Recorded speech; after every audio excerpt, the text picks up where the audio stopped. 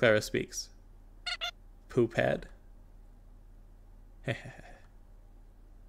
What's that supposed to mean?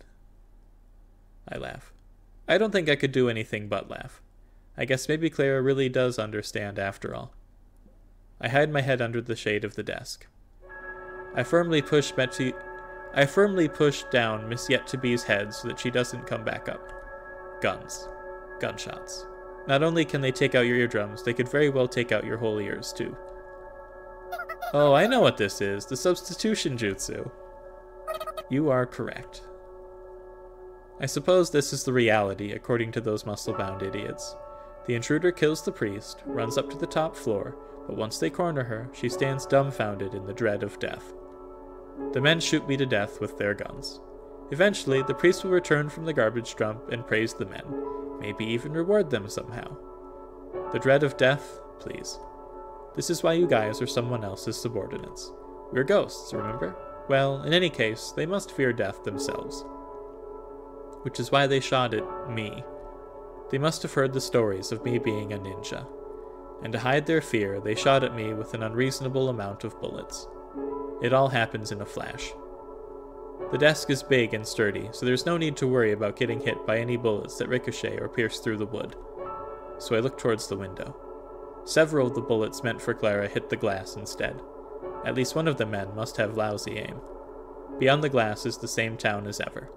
It looks more beautiful than it does from my apartment, but it's just a small little ghost town. Ow, ow. Oops, I loosen my grip. Miss Yet-to-Be nods her head as if to say, I know, I know. For some reason, that makes me feel relieved. Nothing like a holy woman going down, huh? Correction. I don't think I feel relieved at all. The muzzle flash illuminates the scattering blood. It's my blood, or rather, the blood of Clara disguised as me. It kind of makes me sick to think about it like that. Bullets rain down upon the bulky glass before us. Cracks form here and there before it finally shatters, thus eliminating the barrier between us and the town. Or perhaps I should call it the barrier between us and a sudden drop. But either way, it's a barrier we don't need right now.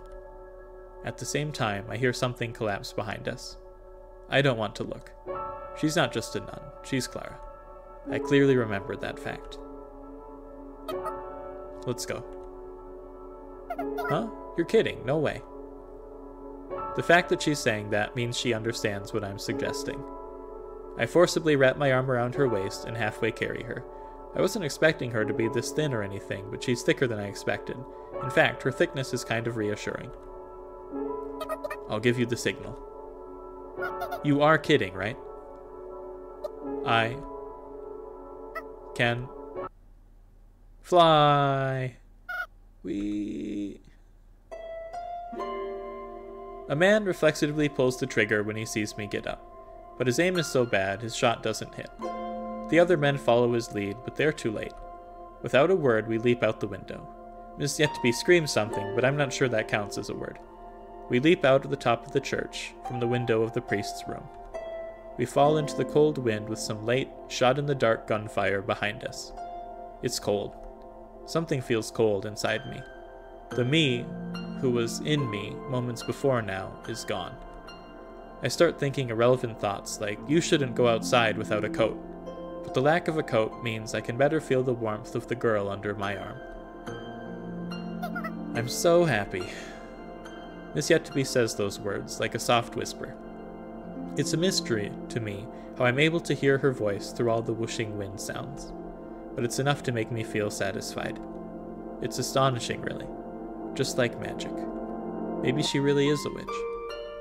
She made tonight a good night, despite all the trouble and all the cold.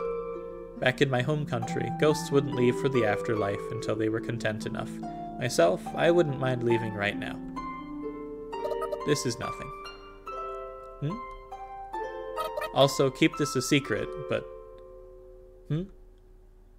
I only whispered, but it seemed she heard me. Too. How strange. I'm not actually a ninja.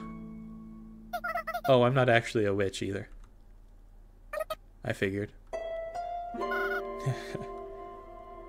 It feels like we've been falling forever. I wonder what's up with that. but obviously we just gotta land eventually. We end up crashing onto Anya's armored vehicle. Obviously, we couldn't just get up and walk away if we landed on a hard metal roof, but thankfully, Anya was considerate enough to fasten that sofa from earlier onto the top. As a result, we're able to pull off an exceptionally gentle landing. Ooh, I'm one hell of a driver, aren't I? Goddamn. But are those church shitheads up top? An unusually enthusiastic Anya pops her face out of the driver's seat window. Watch your language.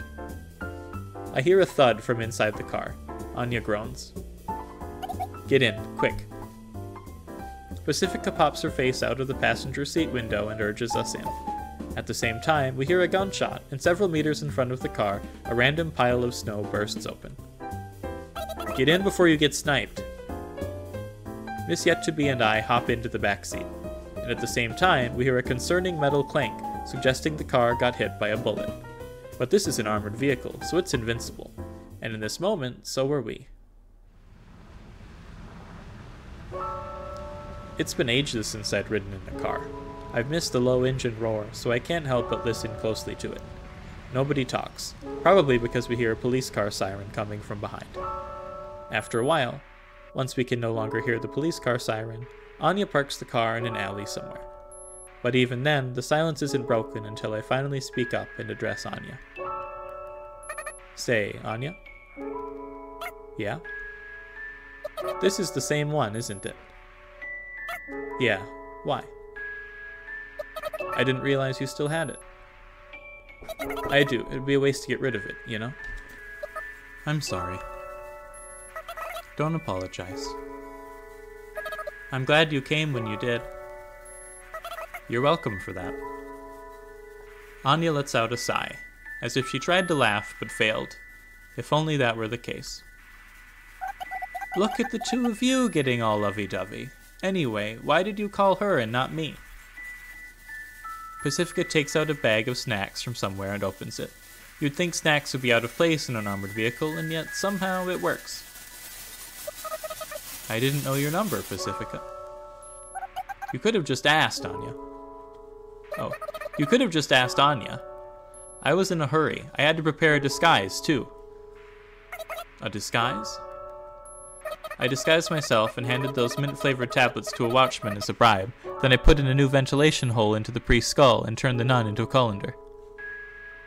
It's not until after I finished talking that I realized, oh crap, I shouldn't have said that. What I did was a small-scale insurrection, far from what any normal person would call ethical. I don't think those two would easily approve of my actions here. I'm sure they were expecting something a little more peaceful. I get the feeling I should have lied about it, but I don't want to. For real? Good thing we're friends. Anya says that so casually. Thank you. So I casually respond. Anya grumbles something about priorities. Hey, Sayako, you said, I'm gonna jump, so bring the car behind the church, right? After I'd gotten home from Pacifica's house, I had called Anya on the phone. That's right, the phone is a direct line between me and Anya. Anya quickly picked up, and I quickly hung up. I finally understand why I keep avoiding the phone. I must be the type of person who's not good with phones. Did you think that Anya of Green Gables here would understand what you meant just with that one sentence? Do you know what she said to me when she came to me for help? Pacifica munches on the corn snacks quietly, yet angrily. Yeah, I said, what's that supposed to mean? Exactly. If we did exactly what you said, we'd all be in jail right now. You understand? Pacifica opens up a second bag. Miss Yet-to-Be reaches for the bag, only to get her hand slapped away. That's why I came to you for help, okay? And I'm the one who told you to tie the sofa onto the roof. This girl was just going to bring the car as it was, you know. She's got poop for brains, remember? That's fine. No, it's not. Pacifica shouts. Miss Yet-to-Be finds some snacks on her own and starts munching on them, saying, it's not as good as ham, but it's okay now that I think about it. I figured Anya would come to you for help, and you'd catch on to what I was getting at, Pacifica. I was hoping that you two would fulfill my request, at least as stated, so, thanks for going above and beyond. I see. Well, okay then. Her voice is so blunt, but somewhat tearful. I never want to make her cry again. We all fall silent for a while. I think it's because we're all feeling as if we had reclaimed something. But that sure turned out, fun, didn't it? Indeed. Yeah. I agree. Also, question. Go ahead, new girl. Short time no see. Yes, well, where are we going? No clue. I guess none of us really planned ahead. Honestly, I only planned to bust the new girl out. I didn't think about anything after that. Where should we go, Sayako?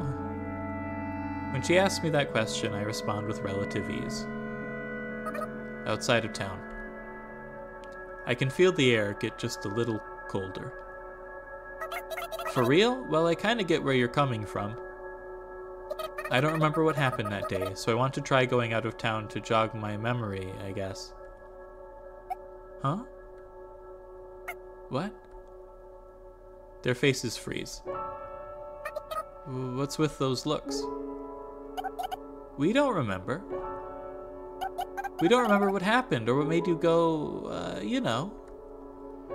Well, actually, I do remember a little, but we figured you'd remembered, Sayako. No, I don't remember. There are some things I remember, but they're far outweighed by what I don't remember. I'm shook, though I'm sure they're just as shook as I am. Miss Yet-to-Be curiously looks at each of our faces. That's right, she's an outsider. We should probably explain things to her. Just not now. Alright, memory lane it is. Let's go. Anya proclaims. Yes, let's go as far as we can go. Pacifica concurs. Okay. And I agree. Outside of town? Have you been informed about ghosts and whatnot? We're ghosts, immortal and unaging, locked up in this town, but since we're bored, we figure we'll take advantage of the chaos by going outside and crossing the boundary. Pacifica condenses the explanation perhaps a bit too much. The way she said it was kind of blunt. Normally, you wouldn't expect an outsider to easily agree to something like that. Whoa, that sounds kind of funky. But thankfully, Miss Yet-to-Be isn't normal, so there's no problem. I've already learned that from my short journey with her so far. Pussy, what does she mean by funky? Funky is funky. Huh. I can see us getting along with her. Let's go, sounds like fun. And we're off. Anya steps on the gas and the car speeds off. The ground's covered in snow, but the car just laughs it off. My heart throbs. Huh, I guess I still have a pulse even though I'm a ghost. I'm glad my kidnappers are such fun this time. Miss Yet-to-Be just casually and unexpectedly says that. Kidnappers? Well, I don't even know your names. I just came along for the ride before I got an explanation, so it's like you're kidnapping me. How fun. Kidnapping. The mood in the car suddenly gets tense. I did pretty much just kidnap her, but Pacifica and Anya don't know that. Sayako, did you just drag her out without giving her an explanation, and she just went along with it? I was too busy eating ham. Ham? Oh, don't worry about it. I meant kidnapping in, like, a good way. There's a good way? Those church people wouldn't tell me anything about the town, and besides, it's much more fun to be with other girls, and you all seem like nice people. Well, okay then, that's fine, I suppose. Well, as long as Miss Yet-to-Be is satisfied, that's fine, I guess. We all fall silent for a while. The view from outside the window gets sadder and sadder as the town slowly fades away into a barren field of snow. Outside of town? I wonder what's on the other side. We need to have a welcome party. Pacifica chimes in. I guess she's grown tired of the snacks. A welcome party? That's what we've all gathered here for. So you kidnapped me to throw a welcome party. Wow, a surprise party! Thanks. Oh, about that. How about we make it a birthday party instead of a welcome party? It seems more festive that way. A birthday party for a ghost? How about we give you a name as a birthday present? How lovely. Sayako, you're so talented. Talented at what? We giggle, but Anya stays quiet. I guess she's having a tough time driving. However, that isn't the case. Okay, time for some bad news. Anya clears her throat and starts speaking. This car is equipped with a powerful engine so it can run anywhere, and is carrying a ton of fuel. How powerful? Let's just say that barring wear and tear, it can run pretty much forever without resupply. Honestly, this thing's built like a tank. But unfortunately, it doesn't seem to be running properly, and I'm sorry to tell you this, but it's gonna explode. We need to run. We can't. We've got 30 seconds, and the blast radius will be hundreds of meters wide. It'll tear up the ground and spread radioactive fallout everywhere. That's an objective fact. As a practical solution, I propose we complete this birthday party within those 30 seconds. That's all the more reason to get out of this thing. The blast radius is hundreds of meters long, Posse. I suggest you give up. 25. I understand. Let's move on to the gift giving then. 22. Your name is Ham. No, wait. 18. Yoru. Yoru means night. That's what the Yo in Sayako also stands for. And we met her at night, so Yoru. For something I came up with on the spot, it's actually a pretty good name, I'd say. Then again, ghosts are dwellers of the night, so maybe every ghost in town can probably be called Yoru. But these people don't know what kanji are, so I don't think anyone will catch on. What a lucky break. 2 knightly names. Within me, she is there. She is there within me. This is my little secret. Time passes as I think to myself. Whoa, that's nice and simple. It's straight to the point. Good, that's the spirit. Good name. 10 out of 10. 10. Happy birthday, Yoru. 7. We got the important stuff out of the way in just 9 seconds. Things are getting kinda hectic, but it makes me feel something. It makes me feel alive. Let's be friends. 4. The flow of time is like the temperature. If either of them drop to 0, you freeze. I'll be your friend. 2. That's why all this commotion seems kinda warm. Welcome to the ghost town. It's a joyous sort of warmth. Thank you all. Okay, the end. And thus begins our story. I think.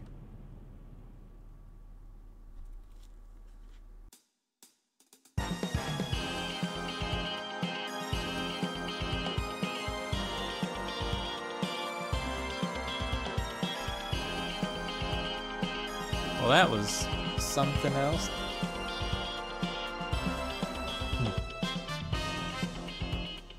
That was dense. That was also about twice as long as the first chapter.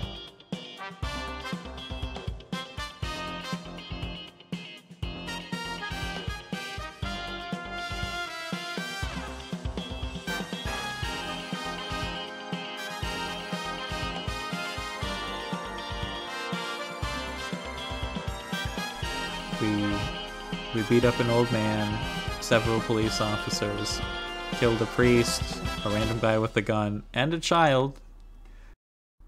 And that was the second chapter of 5? What's going to happen now? Summer. It's summer everywhere you look. You can hear chattering voices everywhere, from the group of middle schoolers enjoying the breeze at the convenience store, to the elderly spacing out in the shade, to the elementary schoolers playing around in the park.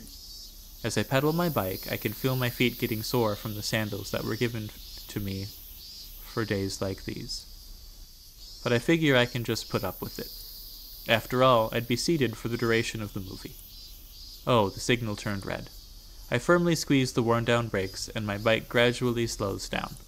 But it doesn't come to a complete stop, so I plant my feet on the ground to try and forcibly stop the bike, and that's when I realize something. Crap. It's like I'm just the usual me now. This extraordinary, cute sundress came from a faraway country, but I'm not used to wearing this sort of fabric. Its new scent mixes with my own. I hope that kid doesn't find it unpleasant. The signal turns green. I start pedaling again. The wind whisks away my sweat. It's a nice breeze. We're meeting by the station. I gotta hurry. I don't want to be late. I steadily pass through the residential area, in front of the supermarket, and through the roundabout. I don't get caught at any traffic signals after that. How lucky. Ah, the kid's here and hasn't noticed me yet. What should I say? This will probably be our last time meeting, so I have to make it count. I'm just an ordinary summer sight. An average elementary schooler on summer break. I can't wait to see the movie.